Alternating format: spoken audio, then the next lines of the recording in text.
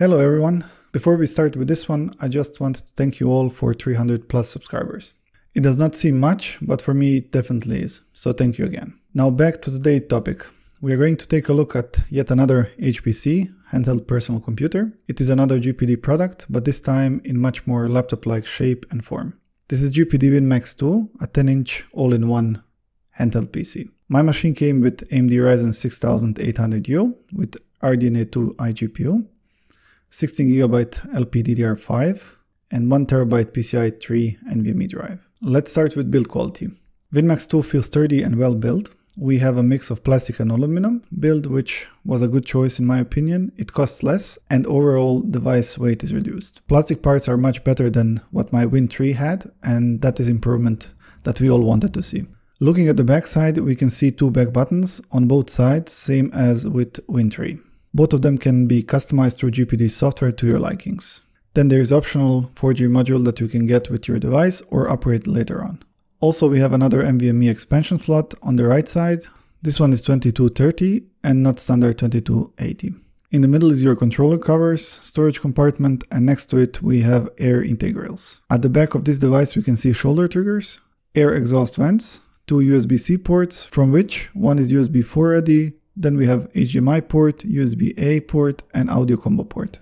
On the front side, we only have speaker openings and fingerprint power combo button. On the left side, we have two card readers. One is for micro SD cards and another is for standard SD cards. Next to them, we have reset button in case that machine becomes non-responsive. This will pretty much power cycle whole motherboard and reset machine. On the right side, we only have two USB-A ports. I say only, but this device have awesome AU compared to some other bigger machines. On top side, we only have GPD logo in the middle of the cover. When it comes to display, there is not that much to be said except that it's great. I did not notice any backlight bleeding. It is a 10-inch 1600p touch display with 400 nits of brightness and capable of producing really nice colors. My model came with 2D screen that is really nice to use for any kind of content creation, gaming, or simply enjoying your favorite Netflix show. Not to forget the touch function, which is so useful, especially when reading, one can just scroll without any issues. We have built-in 2 megapixel up in your nose, as I like to call them, camera with a decent quality. Position of this camera is not the best, but considering the display can be tilted, I do not mind this position. Quality is decent and will satisfy any need that you can have from built-in cameras these days. Now to the controller. For me, this is much better than my Win 3 due to position of joysticks and how you hold this device in your hand. Only thing that I don't like is that control sticks are recessed, and for me in a racing game they tend to slip sometimes. I guess I could get used to them, but I'm using standard Xbox style controller where I have much more surface to grab on and it just feels better than those recessed mini ones. D-pad is really nice. It is a PS style with a D-pad and for me it works perfectly fine. I love the clicky feedback. We have select, start and menu buttons on the right side next to the trackpad. Mouse control switch is on the left. Personally, I do not use that much since trackpad is just in the middle and I prefer that much more. X, A, Y, B buttons are also great, same as the D-pad, one of the best to be honest. Now to the best part of this integration, controller covers. Yes, you heard me right. We have a controller covers that will hide your built-in controller for all of those that need to use this device and not go through questions like what are those things and why do you have them on your laptop. Now a personal note. For me, this device without a grip is almost unusable in handheld mode. For many, it is just fine or even perfect. It all comes down to personal preference. In my case, I cannot use it for more than 30 minutes, since after that my hand slowly goes numb and I have pain in my wrist. It's partially due to sharp edges and also how I hold it to get best grip. Simple solution for me was a grip from Kaz. There are a few designs out there so you can check for yourself, but this one is perfect fit for my hands. I might do a remix of this one to make it more useful and safe to use, since as it is now, it is extremely unsafe and probability of device falling out of your hand is relatively big. I will update if I decide to do so. Fingerprint scanner is great. It works perfectly fine. Position could not be any better since you can use it when hand holding this device or when it is on the table. On top we have L and R buttons. L2 and R2 are analog and they work just fine. Springs could have been stronger since they are too soft in my opinion, but pretty much same design as we have had in Win 3. L1 and R1 are typical clicky buttons and they are fine too. There is no wobble at all. Looking at those triggers, you will notice that they are almost touching the table, but they're actually not. since there is a small gap between table and the buttons. You will need to be careful when picking up this device and laying it on your table, and try to avoid making contact with the back first, and by any means try to do it gently. Trackpad is actually great. It's a rather small one, but what can we expect? Only downside for me, again personal opinion, is that I tend to avoid using it that much since I need to stretch my hand over the keyboard and movement that required precision are not the best. Also, I tend to hit some random keyboard buttons here and there. If you have watched my keyboard replacement video, you will know that I have replaced mine for one with German layout. If not, then go watch it, since you will learn a lot about internals of this machine. Keycaps and space between them might be too small for some, but for me they are just fine. There is a decent amount of travel and tactile feedback is nice. We also have 2-stage backlight, which is not too dim or too bright. Opening this device is easy. You will need few tools and nothing more. You will need to remove all the screws. 4 of them are on the back side, so don't forget them. Now we can better see the back side of the bottom cover. We have fan dust filter in the middle, and next to it is storage for controller covers. On both sides we have contact points for our back buttons.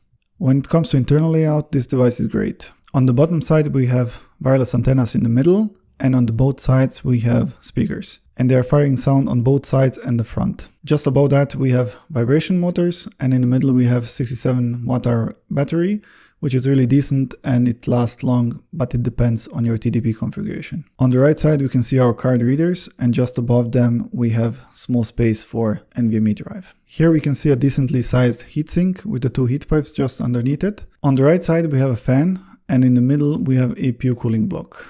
On the bottom side is NVMe drive. Underneath NVMe drive and cooling block legs we have our RAM chips. Cooling on this machine is awesome thanks to 2 heat pipes. This device is silent in standard use, and when gaming it is barely audible. Unfortunately, with Win Max 2 we do not have extra VRM cooling plates. My guess is that GPD thought that due to device size it was not necessary. I would love to see VRM plates back in their next device, since it does help all of us wanting to push those devices a bit more. I did some upgrades to help cooling a bit. Mainly I have closed the gap between fan and heatsink to direct more air and create more pressure in this direction. Also, thanks to GPD Discord and some great people over there, I found a solution for my uneven per core temps, which was basically to remove screw next to the heatsink and let those 4 screws to the APU balance themselves in terms of pressure between die and cooling block. Opening this device with one hand is impossible. Hinge design is just too strong, so you will need to use both hands.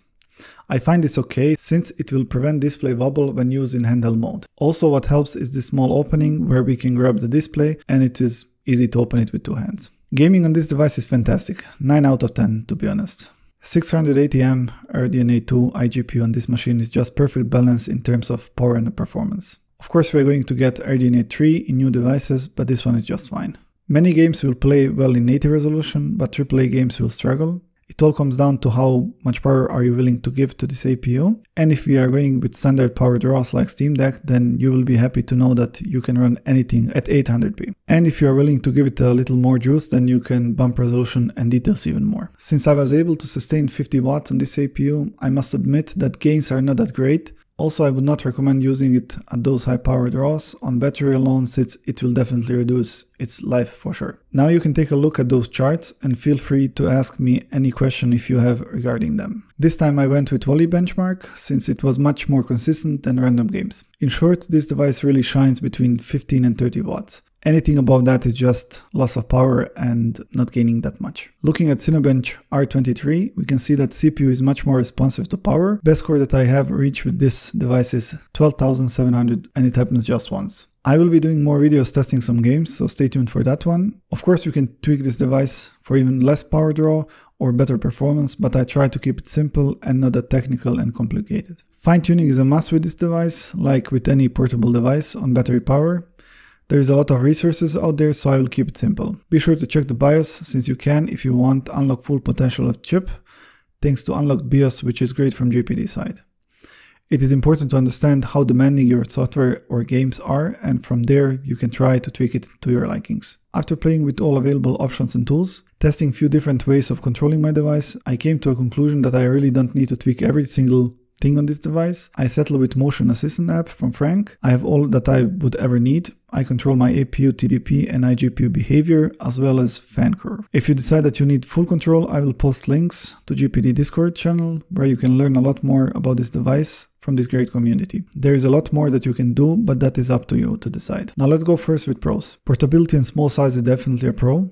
Great display, great processor with awesome iGPU, standard size NVMe drive for easier replacement, extra NVMe slot, and the battery life. Now let's take a look at cons. For me, it is missing VRM cooling plate, mini controller sticks, which I don't really like, high price still, ergonomics in handheld mode. For me personally, ergonomics in handheld mode are just bad. Now to my final thoughts. This device is actually desktop replacement for some. We have 8 cores and 16 threads CPU that can run at 50 watts in such small device that you can bring with you anywhere you need to. Would I recommend this device? It depends. If you are on the go and you need powerful and portable 10-inch device, then of course I would. Even 30 and 14-inch laptops with same chip do not have features and are not powerful like this one. If you are someone that want to play AAA games, then again of course I would, but you need to dial down your expectations since not every game will be smooth and nice like on your gaming laptop or desktop machine. It all comes back down to you and your use case. And since I don't want to leave you with more questions than answers, I will say this. If you travel a lot and want to be able to play and actually enjoy your games with reasonable expectations, then get Win Max 2. If you're a creator on the go, same, get Win Max 2. If you are looking for something